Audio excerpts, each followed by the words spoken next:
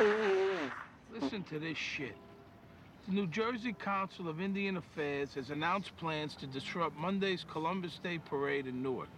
Council Chairman Del Redclay, professor of cultural anthropology Stop blowing your nose. I want to hear this. council members and supporters will lie down in the path of Columbus Day marches, quote, in protest of Columbus's role in the genocide of America's native peoples, unquote.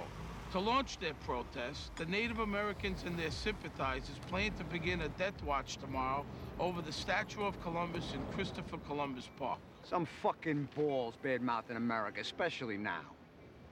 I thought Columbus was the hero of America. Oh, see, it's these Indians and the commie fucks. They want to paint Columbus as a slave trader instead of an explorer. You gotta admit, they did get massacred, the Indians. It's not like we didn't give them a bunch of shit to make up for that.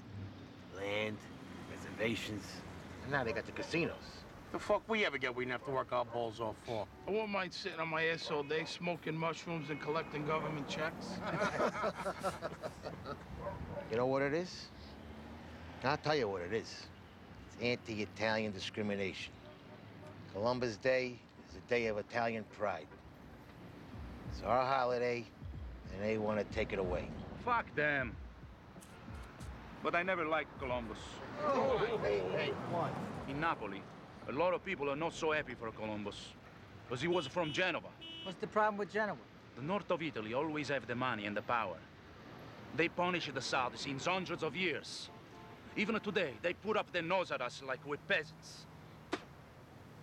I hate the north. Jesus, take it easy. I'm gonna take action here.